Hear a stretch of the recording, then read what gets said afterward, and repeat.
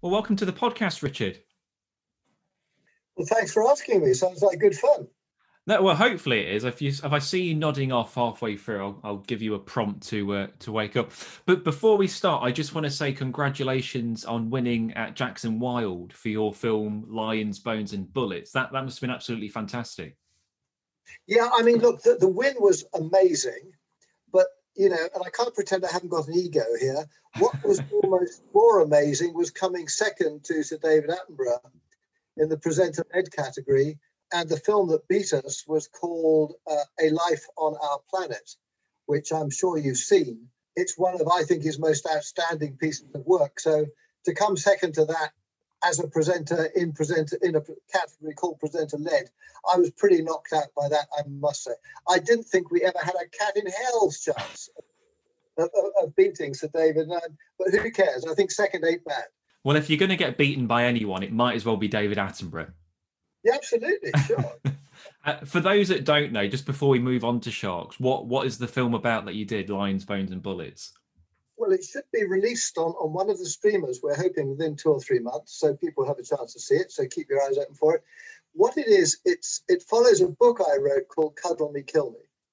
And Cuddle Me, Kill Me was, I hope, a valid journalistic look at the practice of industrial scale farming of lions in South Africa. When I say farming, I really mean industrial farming. I mean, there could be somewhere between 10 and 14,000 captive bred lions in South Africa. So they're breeding them like cows, like chickens, like pigs. I don't want to equate the two things, but lions are normally supposed to be wild animals. They're not supposed to be domestic animals for consumptive human use. But the irony was that whilst we were doing Cuddle Me, Kill Me, the main use of these lions was for something called canned hunting, which is a pretty horrendous form of not hunting, it's just killing lions basically in enclosures that could be very small or very large, but ultimately they're still enclosures. And then you also have things like cub petting and walking with lions, all exploitive uses. But since a film called Bloodlines came out, and since the trophy thing has been restricted by the United States banning trophy imports, they've had to find a new use for the lions. And here's where it gets really batty. There aren't enough tiger bones in the world to satisfy the demand for tiger wine, tiger cake, and various tiger products. Neither you nor I would ever be able to tell the difference between a lion skeleton and a tiger skeleton. So lions are being bred en masse in South Africa to be sent to Southeast Asia, where they masquerade as tiger skeletons and get processed into tiger cake, tiger wine, tiger, you name it. So it's kind of a con all the way down the line. And the ultimate con is the consumer. If he's getting tiger at all, it's not even tiger, it's lion. So the film looks at that. We try to be a valid, dispassionate, journalistic look at things, but it's quite difficult with a subject like that, as I'm sure you'll see, not to be swayed pretty quickly just by the sheer horror. And I really hope everyone watches Lions, Bones and Bullets and knows about the story, because then we can start to put an end to it. I mean, it's almost a podcast in itself, but yeah, that is a horrific thing to see. So people will be able to watch that on a streaming service at some point in the future, basically. Well, let's do it again when we got a streamer. Yeah, that's it. It's a date. It's a date, Richard. Well, look, let's get on to sharks. So what is it that draws you to them, and particularly the ones around Britain? I think what draws them to me is that I never grew up, I mean, I never saw the point of being an adult if you could stay a child. Yeah, here. When I was about 8, I went on holiday to Kuwait, where my father was in the British Army, and I'd spent the whole of the Easter term at boarding school looking forward to swimming in the warm Gulf, under the horrible grey, leaden skies of January, February, March, Britain. Wow, April, here I go off to the Gulf. I got there and my mum said, we had the sea bang opposite our house. My mum said, no swimming this holiday. And the reason she said that is because someone had been taken by a shark following one of the large freight boats in past our house. And people chuck refuse off the back of boats, so sharks follow boats. So I then had a new mission for my holiday. So I sat on the garden wall the whole holiday when I was allowed to, just praying for a fin to go slicing through the water and gobble someone up. That's what 8-year-olds do, and I never grew up. So Sharks, I mean, to me, they are the most extraordinarily graceful, powerful, um, incredible dynamic if you watch their body as it moves. I mean, there's nothing about them that isn't just awesome. And that word awesome is way overused. But in this case, it's absolutely appropriate. And British sharks, I wouldn't say I'm particularly attracted to them. What I'm particularly attracted to with regard to British sharks is that people don't know they're there in many ways. We don't know how many species there are just because how do you define what Britain is? How far out from the coast are you going, et cetera, et cetera. But you can safely say there's 30 and a bit. Yeah, okay. Sharks in Britain, including some fantastic guys. We've got blue sharks, we've got the occasional mako, we've got threshers, we've got the second biggest fish in the sea, the basking shark, which I discovered some great basking shark stories. I mean, a basking shark once blew up the Royal Navy. We got brilliant stories, and then a whole host of other sharks. You can't drop that, Richard, and not tell the story. How did a basking shark blow up the Royal Navy? Okay, hang on. I'm just going to have to. It'll take me a second. Okay, not to put you on the spot, but that's too good a nugget. I wasn't kind of expecting it. I should have known better than to say it. What I will say while you're doing that is, you mentioned about the freights going by and the sharks being attracted. I don't know if you remember a few years ago in the Red Sea, there was a spate of shark attacks, wasn't there? Within a week or two. Well. And I was in the Red Sea the week after those shark attacks on a scuba diving holiday. And I can safely say I was shitting myself for that whole week that something would happen. But we didn't see a single shark for the entire week of diving, weirdly enough. So I was worried all that time, but we didn't see any. Well, that was actually a fascinating case. And I was asked to go on the team that helped to investigate. Okay. And it may well have been animals following boats up the Red Sea that were full of sheep and things from Australia for Ramadan. And they were chucking the dead ones over the back because those animals shouldn't really have been in the very north of the Red Sea at that particular point in time. They should have been quite a lot further south. They were oceanic whitetails. And I didn't go on it. And I mean, I'll be careful what I say here now, but I was just a bit worried about the politics of everyone involved at the time. Okay. So I just ducked it and said I had to go on a moon program or something, I was going to become an astronaut. That got me out of that. So, okay, here we are. You asked me to tell the story. August the 2nd, 1956, a report came through of the Royal Navy. And what had happened is a team of divers had been, in their language, buzzed by a basking shark off South Cornwall. Now, they didn't think it was a basking shark. They thought it was presumably a great white. Okay. So the commander in charge of the divers decided they'd better destroy it. So what they did is they made a kind of bolas device, if you figure a bolas, okay? And each end, instead of the bobble thing, is a lump of plastic explosive. I'm not quite sure how they fused it, but what they did is the idea was they would drop this over the shark as it came skimming past the boat, and it would snag on the fin, and the shark would obligingly swim off and blow up. And everything went pretty much according to plan, except the shark wasn't a white shark, it was a basking shark, and it hadn't really read the script very carefully. Because what it did somehow is it went under one of the boats and blew up under the boat. And so it blew up the Royal Navy with the shark. And actually, it wasn't funny. I mean, we all laugh at this, but I'm going to tell you what happened. I mean, I'm pretty sure someone died. Oh, right. Okay. So ultimately, it's impossible not to giggle, but obviously a family were involved in a tragedy. Yes. And the interesting thing is the shark must have blown itself to pieces because they weren't that far offshore. And no bits were washed up or anything else. I would just like, if you give me a second, the explosion killed 2 civilians, Leslie Nye and Richard Kirby, and 2 Royal Naval men, Commander Brooks and Petty Officer Spicer, were both seriously injured. So I just want to apologise for in any way finding that amusing to anyone who might be listening, because I certainly wasn't being amused at the death of the humans. I think people, I appreciate what you're saying. Yeah, it's just a strange circumstance is probably the best way to put that. And you mentioned a few different species of shark there. So I've been on a bit of a spiral recently looking at white shark stories, but I did read somewhere, and I don't know if you've got any more information on this, but an anecdote about a salmon shark being caught off the Isle of Wight. I don't know if that's rings any bells for you, or is that complete nonsense? Look, I'm not saying it's nonsense at all. It's okay. It's very odd, but salmon sharks and poor beagles are quite closely related. That was my thinking. So it was. I was watching on a YouTube video, and someone was mentioning an anecdote of one being caught off the Isle of Wight, and I thought that's very oddly specific because I know they're very similar to port beagles, but I suspect it. Without seeing a photo, it's hard to say, isn't it? I suspect it's probably a big port beagle, but You want sort of an accurate description of the morphology. You want to see a picture. You want to get the fin positions, and you want to be able to look at the dentition as well. yeah. So Because I don't know the range of salmon sharks, but I always thought they were Pacific species, not Atlantic. So it would be very lost if it was turning up at the island. I might be wrong on that. Someone might be able to correct me, but I thought they were a Pacific species. well, wild animals have a massive tendency to make a fool of you. As soon as you make a definite, they do. As soon as you make a definite pronouncement, I mean, Yeah. that walrus that swam around. I mean, he was hundreds of miles away from where he should have been. Yes. Yeah. I think it's unlikely. Yeah. Animals don't read the field guides, do they? No, they absolutely don't. They not. So the burning question, of course, is then: do you think we've got great whites along the British coastline? Well, I started looking at this question sort of probably in the mid-90s, I'm guessing, maybe the late 80s.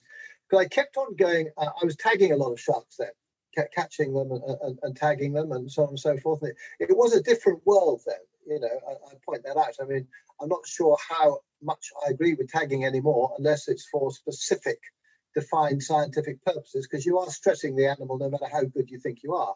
But this was 35 odd years ago. So I kept on hearing stories, and it became impossible to dismiss them as fishermen's tales.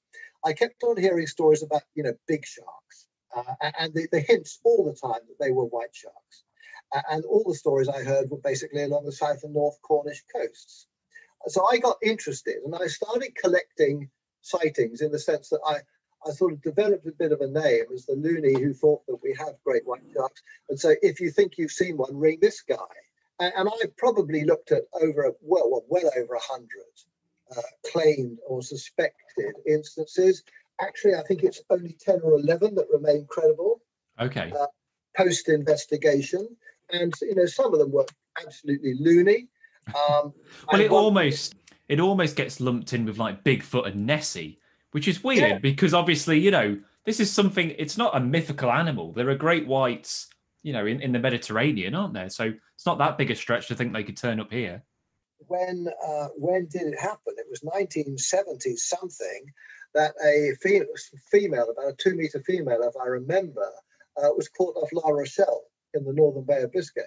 I mean, that is no distance from the British mainland, I mean, about 200 nautical miles or something like that. Well, Nicole managed to swim. You've heard of Nicole, I guess? Nicole was a white... Is this the one that recently swam the Atlantic or something like that? Well, there have been several of those which were tagged by some people with O-Search. But Nicole was the first sort of really... let me just give you that figure.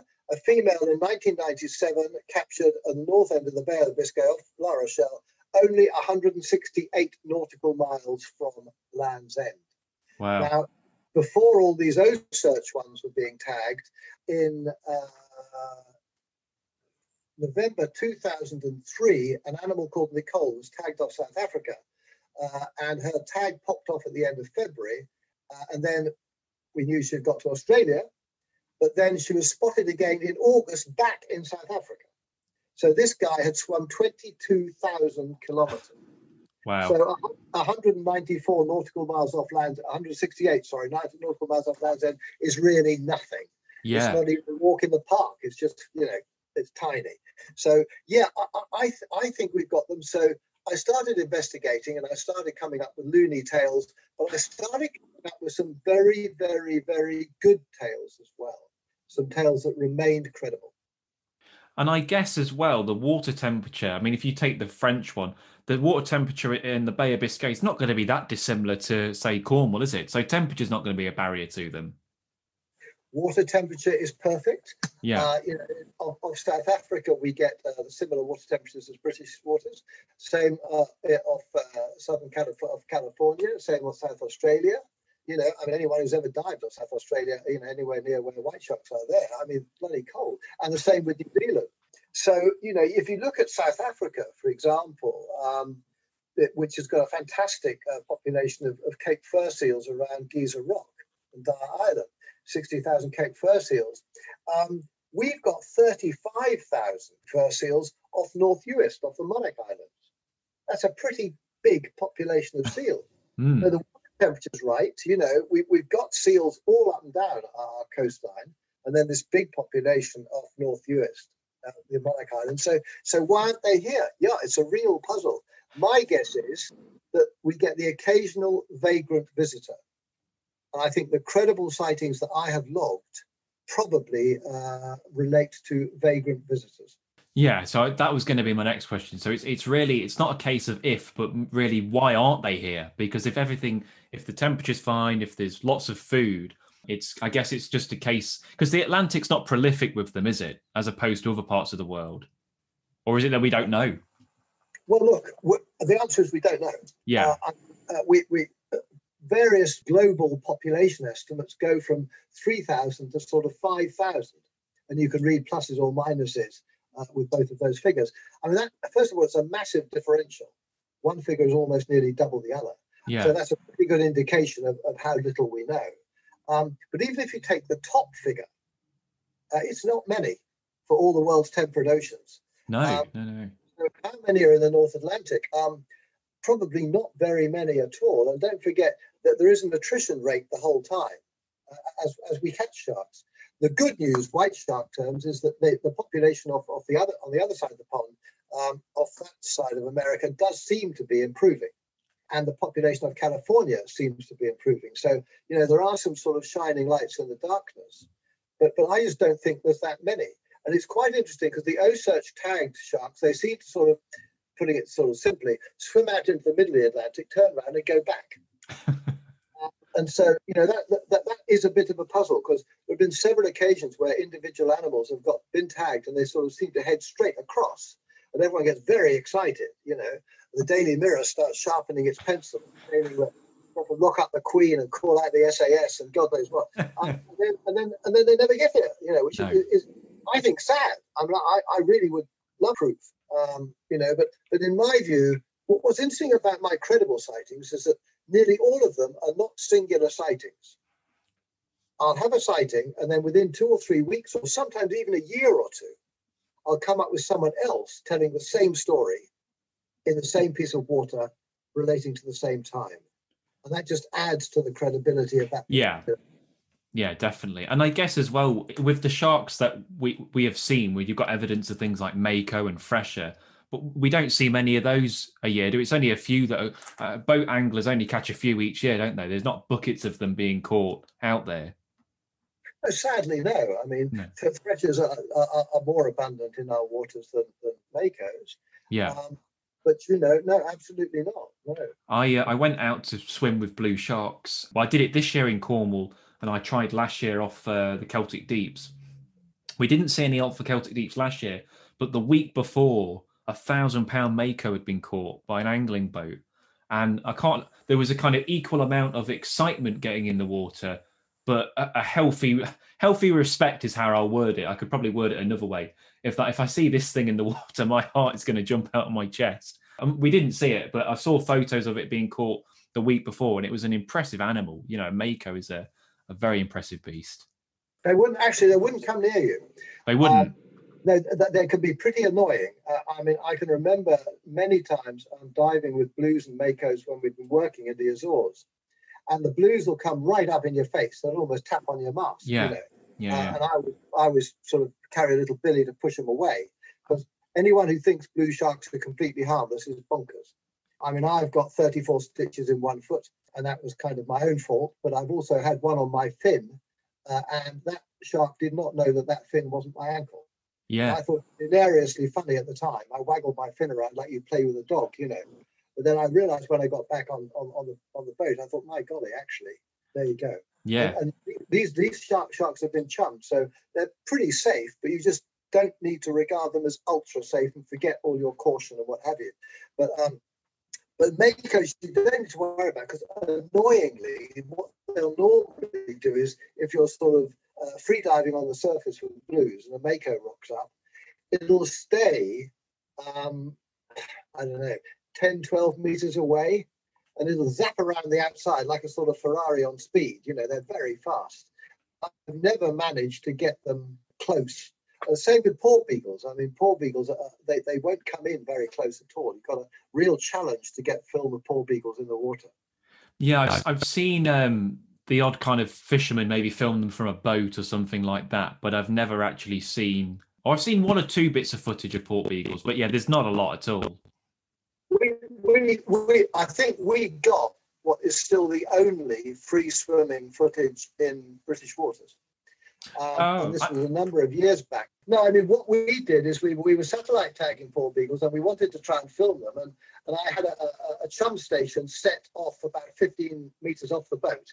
And every time I got in the water, one side of the boat, we tried to sneak out. And we could see the fins on the surface going around and around the chum station. It was just like a big can, if you like, a plastic one actually with mackerel in it.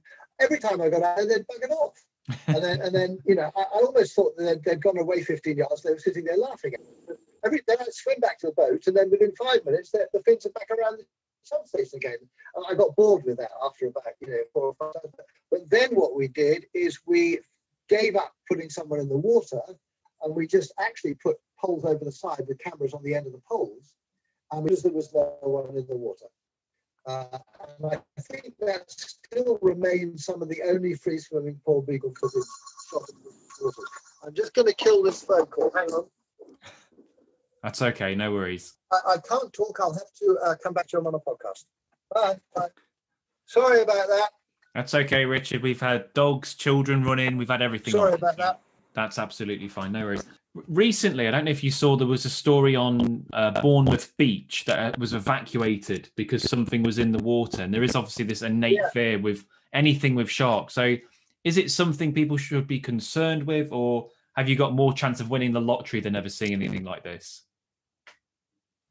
I think there's two ways to look at that. I mean, yeah, you probably have got more chance of winning the lottery. And I personally wouldn't be concerned. I suppose if you don't have any experience and you don't evaluate things in your mind, then probably it's better to be cautious. I mean, I wrote a book called Shark Attack Britain, which detailed lots of shark attacks in Britain, including our friend the basking shark blowing up the Royal Navy, but there has never been what you and I would define as a real shark attack in British waters. There have been some balmy situations, with a guy being in a hospital in the Midlands because he fed sharks in his aquarium in his restaurant.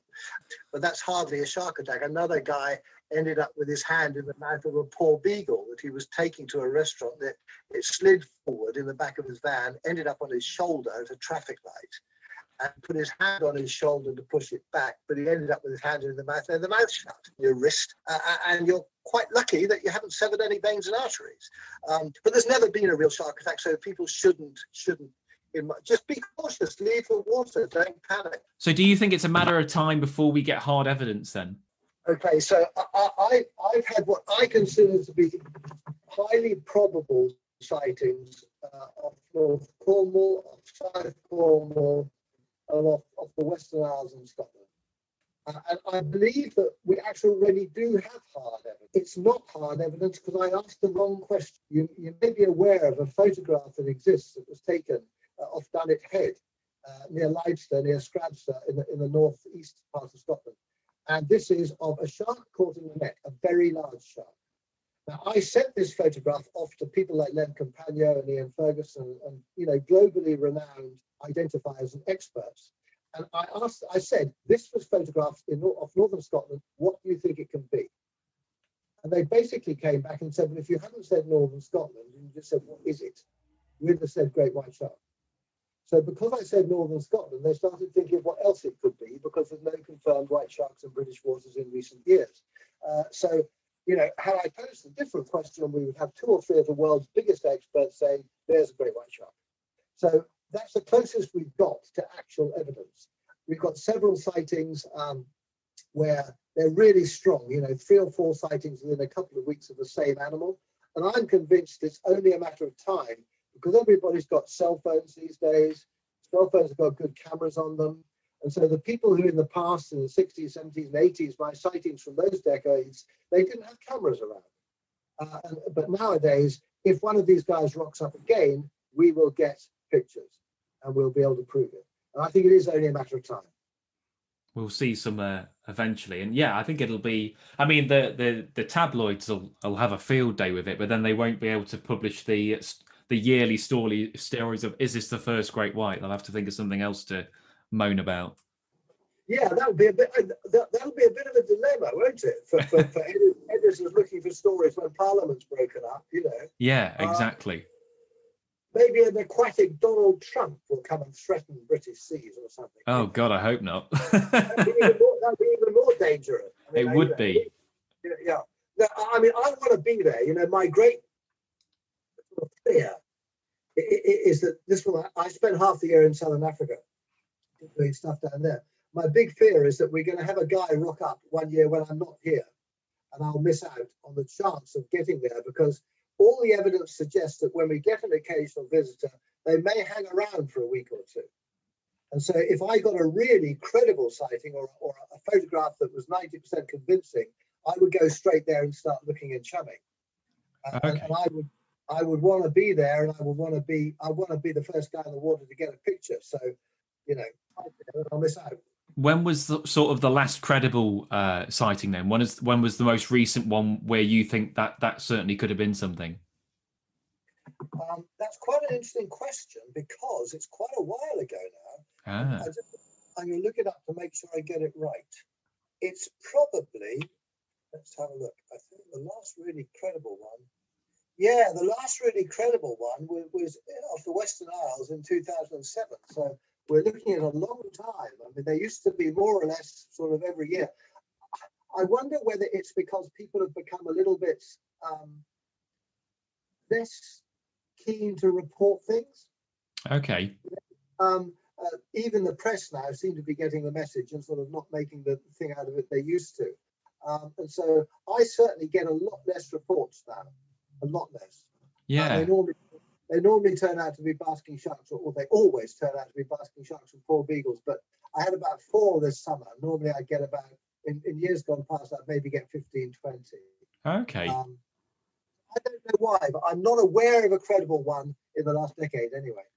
No, and I guess it's interesting with all these things turning up. I mean, especially off the southwest now, a lot more tuna are being seen, aren't there? They're doing really well, and there's been sightings of things like swordfish and what are the big turtles? Leatherback turtles, things like that. So these things do happen. They come out. I guess as well, it's just a case of like realistically, there's no one who's actually looking at the moment, and when you look at on the boats, there aren't that many boats out there, are there? So there aren't that many eyes to see them, I guess.